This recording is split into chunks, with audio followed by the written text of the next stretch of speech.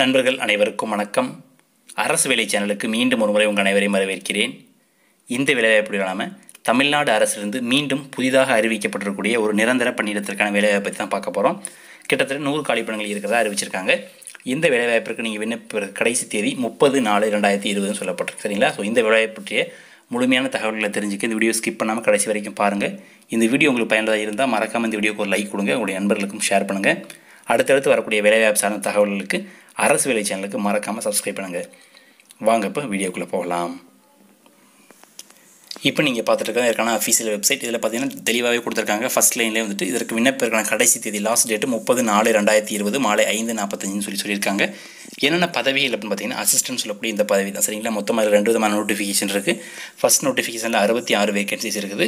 இரண்டாவது நோட்டிஃபிகேஷனில் 30 வேகன்சி, ஆக மொத்தமாக கிட்டத்தட்ட 96 வேகன்சிஸ் இருக்கிறதா அனௌன்ஸ் பண்ணியிருக்காங்க. இதற்கான ஆன்லைன் அப்ளிகேஷனுக்கான லாஸ்ட் டேட் பார்த்தீங்கன்னா 30/4/2020. இதற்கான எக்ஸாமினேஷன் டேட் வந்து மே மாதம் 30ஆம் இருக்கும் டென்டேட்டிவாக ஷெடியூல் கொடுத்துருக்காங்க. ஓகேங்களா?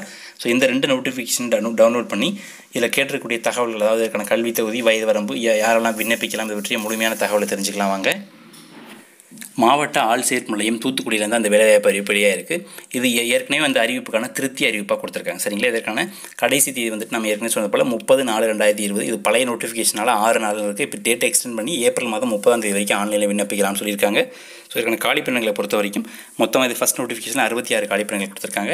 இதில் நகர கூட்டுறவு வங்கி, மாவட்ட கூட்டுறவு ஒன்றியம், தொடக்க வேளாண்மை கூட்டுறவு கடன் சங்கம், இந்த மாதிரி பல்வேறு வகையான பிரிவுகளில் உதவியாளர் பணியிடங்கள் மொத்தமாக 66 பணியிடங்கள் இருக்குது. இதில் ஒவ்வொன்றுக்குமான சம்பள விவரம் தனித்தனியாக கொடுத்துருக்காங்க. இது தமிழ்நாடு அரசுடைய நிரந்தர பணியிடம் தான். ஸோ தமிழ்நாடு அரசு ஊழியர்களுக்கான அனைத்து விதமான அலவன்சஸ் உங்களுக்கு கிடைக்கும். சரிங்களா? பேசிக் பே, டிஏன்னு சொல்லக்கூடிய அனைத்து விதமான அலவன்சஸ் உங்களுக்கு கிடைக்கும். ஸோ அதற்கேற்றாற் போல் சம்பள விவரம் உங்களுக்கு கிடைக்கும். சரிங்களா? ஸோ இந்த 66 பணியிடத்திற்கான கம்யூனல் வைஸ் பிரேக்கப் மற்றும் கூட்டுறவு நிறுவனங்கள் வாயிலான ஒவ்வொரு கூட்டுறவு நிறுவனங்களையும் எத்தனை காலிப்பணிகள் இருக்குது, எந்தெந்த ஊரில் வேகன்சி இருக்குன்றதை தெளிவாக கொடுத்துருக்காங்க. ஒரு மாதிரி ரெஃபர் பண்ணிக்கோங்க. தென் அதுக்கடுத்த கம்யூனிட்டி வைஸ் வேகன்சியும் கொடுக்கப்பட்டிருக்கு. அந்த 66 பணியிடங்களில் பொது பிரிவுக்கு 20, பிற்படுத்தப்பட்டோர் 17, எம்பிசி 13, பிசியில் பிசி முஸ்லீமில் 2, ஆதி திராவிடரில் 10, ஆதி திராவிடர் அருந்ததியரில் 3, பழங்குடியினர் 1, ஆக மொத்தமாக 66 பணியிடங்கள் இருக்கிறதா அறிவிச்சிருக்காங்க. அடுத்ததற்கான தகுதிகளை பொறுத்த வரைக்கும் வயது வரம்பு குறைந்தபட்சம் 18, அதிகபட்சம் வந்துட்டு ஒவ்வொரு கம்யூனிட்டியும் கொடுத்துருக்காங்க. எஸ்சி, எஸ்டி, பிசி, எம்பிசிக்கு வயது வரம்பு இல்லை. ஓசி கேண்டிடேட்ஸ்க்கு மட்டும் அதிகபட்சம் 30 வயசு. சரிங்களா? இதன் கல்வி தகுதியை பொறுத்த வரைக்கும் என்ன டிகிரி முடிச்சிருக்கணும், கூடவே கூட்டுறவு பயிற்சி கண்டிப்பாக படிச்சிருக்கணும்.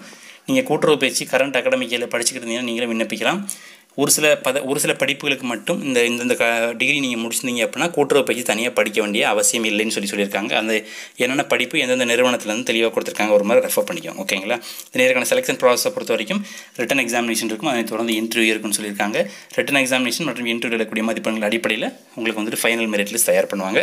எக்ஸாமினேஷன் ஃபீஸை பொறுத்த வரைக்கும் 250 ரூபா நீங்கள் ஃபீஸ் பே பண்ணணும். ஆன்லைன்லேயோ அல்லது ஆஃப்லைன்லையோ நீங்கள் பே பண்ணிக்க முடியும். சரிங்களா?